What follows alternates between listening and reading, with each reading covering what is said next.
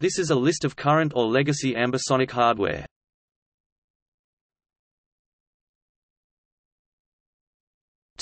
Currently available ambisonic hardware.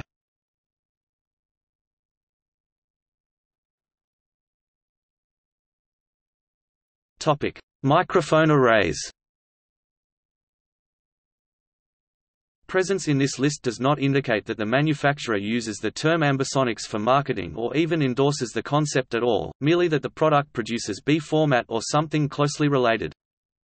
Josephson Engineering makes an integrated native horizontal B format microphone array, the C700S. Shure offers the double MS, an array kit consisting of 2 cardioids and 1 figure of 8. Soundfield, now owned by Rode, manufactures a range of tetrahedral microphone arrays and post-production equipment.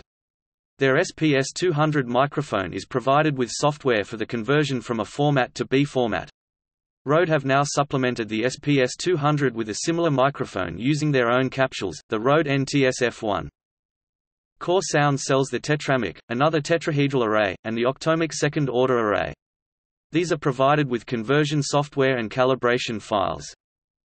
MH Acoustics has developed the Eigenmic, a 32-capsule spherical microphone array capable of up to 4th-order ambisonics. Brahma ambisonic microphones, several tetrahedral types, with different capsule sizes, some built into a Zoom H2n recorder, and some standalone microphones outputting to 4 balanced microphone channels. These are supported by standard filtermatrix files and software support including Brahma Volva freestanding A to B converter and several plug-in style converters. They are also developing an 8-capsule second-order microphone. ZYLIA-ZM1 multi-track microphone, is a special type of microphone array that was designed for high-quality multi-track recording. It consists of 19 omnidirectional microphone capsules distributed on a sphere up to third-order ambisonics microphone. ZM1 microphone together with provided software delivers sound source separation possibilities, as well as optionally generating ambisonic outputs up to third order. Sennheiser offers the FOA Ambeo tetrahedral microphone. It delivers a raw 4-channel A format with available B format conversion in their free-to-download VST, O, and AAX plugin. Twirling Technologies make a tetrahedral microphone which is available in 2 forms, as an accessory for a phone or tablet running Android, the Twirling 720 Lite, or combined with a standalone recorder, the Twirling 720 VR audio recorder. They provide a range of software for handling the ambisonic signals, and are aimed at VR applications. Ricoh sell a tetrahedral ambisonic microphone, the TA1, made for them by Audio-Technica, for use with their Theta video recorder.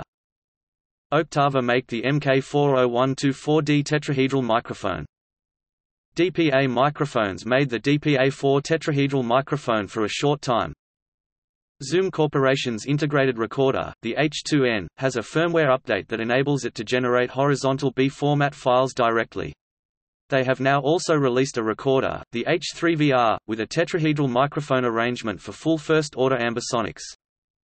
Audeze make a tetrahedral microphone using their planar capsules. Neverton have announced the Neverton VR, a tetrahedral first-order ambisonic microphone with very low self-noise. When encoding the A format capsule output from a tetrahedral microphone into B format, the best results are obtained if the microphone has been calibrated to take account of variations in the capsules. The original microphones made by Soundfield and their current ST452 have this calibration performed by adjustments to the hardware. The Core Sound Tetramic and the Brahma microphones are provided with individual calibration files for use with their processing software. All the other tetrahedral microphones rely on the matching of the capsules used, which is not necessarily good enough for best results. Core Sound offer a calibration service for the Soundfield SPS200, Sennheiser Ambeo, and others, which provides a calibration file for use in their software in order to get the best ambisonic performance from originally uncalibrated microphones.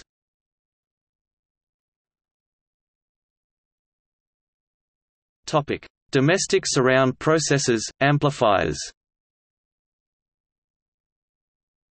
Meridian continues to offer ambisonic B format and UHJ support in its current line of surround controllers, G65, G61R, and 861V8. Any sufficiently competent PC class system has, or can be given, robust support for ambisonic processing. The exact methods depends on the system. Linux, for example, supports all ambisonic formats, including B and UHJ. Binaural and super stereo can also be used. One can also map discrete formats, such as L+R or 5.1, into ambisonics, allowing one to somewhat disconnect the speaker configuration from the audio's discrete speaker location requirements. Legacy hardware. A popular and unfortunate misconception is that ambisonic recordings can only be made with the SFM, and as a result there is a widespread, and erroneous, belief that ambisonics can only be used to capture a live acoustic event, something that accounts for a tiny proportion of modern commercial recordings, the vast majority of which are built up in the studio and mixed from multitrack. This is not the case. In fact, Michael Gerzen's designs for ambisonic panpots predate much of his work on sound-field microphone technology. Ambisonic panpots, which allow mono, for example, signals to be localized in B-format space, were developed as early as the 1970s, and were incorporated into a special mixing console designed by Chris Daubney at the IBA UK Independent Broadcasting Authority and built by Alice Stancoil Limited in the early 1980s for the IBA surround sound test broadcasts. Ambisonic panpots, with differing degrees of sophistication, provide the fundamental additional studio tool required to create an ambisonic mix, by making it possible to localize individual, conventionally recorded multi-track or multi-mic sources around a 360 degrees stage, analogous to the way conventional stereo panpots localize sounds across a front stage. However, unlike stereo panpots, which traditionally vary only the level between two channels, ambisonic panning provides additional cues which eliminate conventional localization accuracy problems. This is especially pertinent to surround, where our ability to localize level-only panned sources is severely limited to the sides and rear. By the early 1980s, studio hardware existed for the creation of multitrack-sourced, ambisonically mixed content, including the ability to incorporate SFM-derived sources, for example for room ambience, into a multi-channel mix. This was thanks primarily to the efforts of Dr. Jeffrey Barton, now of Trifield Productions, and the pro audio manufacturers Audio and Design Recording, UK, now Audio and Design Reading Limited. Barton designed a suite of outboard rack-mounted studio units that became known as the ambisonic mastering system. These units were patched into a conventional mixing console and allowed conventional multitrack recordings to be mixed ambisonically.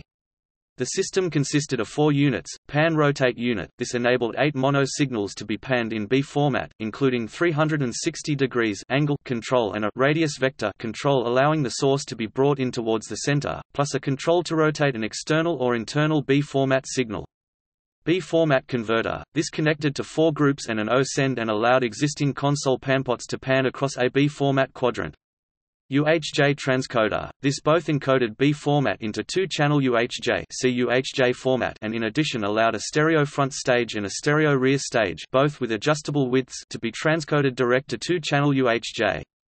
Ambisonic decoder. This accepted both horizontal WXY B format and 2-channel UHJ and decoded it to 4 speaker feeds with configurable array geometry. It is understood that versions of these units were subsequently made available in the late 1990s by Sepia Limited along with some other ambisonics hardware. It is not known if they are still currently available. A significant number of releases were made with this equipment, all in 2-channel UHJ, including several albums on the KPM Production Music Library label, and commercial releases such as Steve Hackett's Till We Have Faces, the Alan Parsons Project's Stereotomy, Paul McCartney's Liverpool Oratorio, Frank Perry's Zodiac, a series of albums on the Collins Classics label, and others, most of which are available on CD. See the ambisonic discography in the list of ambisonic productions for more information. Engineer John Timperley employed a transcoder on virtually all his mixes over the course of over a dozen years until his death in 2006. Unfortunately, the albums, film soundtracks and other projects he created in UHJ over this period are largely undocumented at present, and thus remain unlisted in the discography.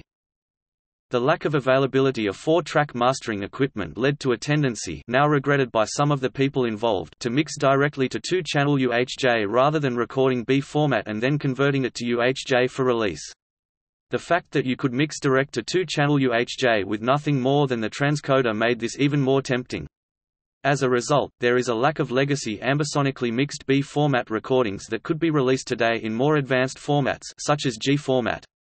However, the remastering, and in some cases release, of original 2-channel UHJ recordings in G format has proved to be surprisingly effective, yielding results at least as good as the original studio playbacks, thanks primarily to the significantly higher quality of current decoding systems such as file-based software decoders compared to those available when the recordings were made.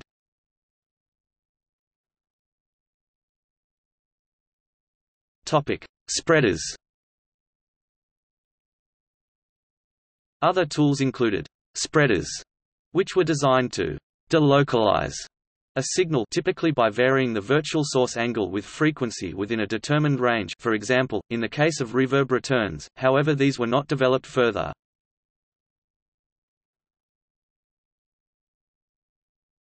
Topic: Domestic ambisonic decoders, amplifiers.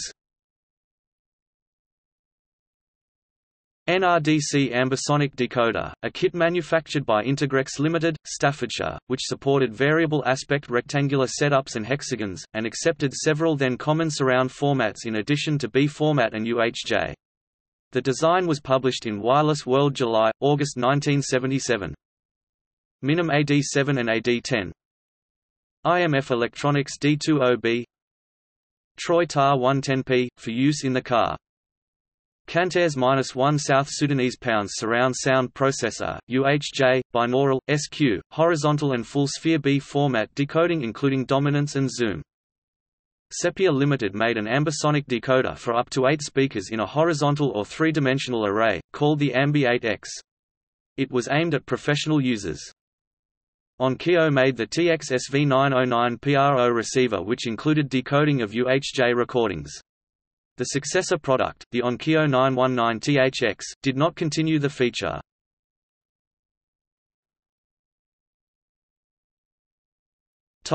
Super stereo. A feature of domestic ambisonic decoders has been the inclusion of a super stereo feature. This allows conventional stereo signals to be wrapped around the listener, using some of the capabilities of the decoder. A control is provided that allows the width to be varied between mono-like and full surround. This provides a useful capability for a listener to get more from their existing stereo collection. A different kind of super stereo is experienced by listeners to a 2-channel UHJ signal who are not using a decoder. Because of the inter-channel phase relationships inherent in the encoding scheme, the listener experiences stereo that is often significantly wider than the loudspeakers. It is also often more stable and offers superior imaging.